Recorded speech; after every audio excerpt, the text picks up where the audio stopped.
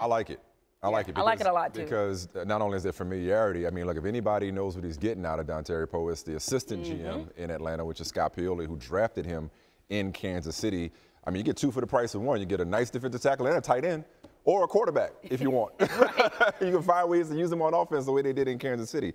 But you know what Dan Quinn is building? He's building a deep, fast, aggressive, penetrating defensive line that for a while in that Super Bowl. I was going to say, they showed to be every bit of that. You say, hey, they lost a 28-3 lead. Well, if you want to find a way to look at the bright side, they had a 28-3 lead. If you want to keep 28-3 leads in your future, you make this kind of signing. They made life miserable for Tom Brady at one point. So the more talented depth they have up front, the more they can make life miserable for the Drew Breeses, Cam Newtons, and Jameis Winstons of the world in that division first and foremost. Well, you just wonder, with this team in particular, about what is the Super Bowl hangover like when you experience that kind of loss?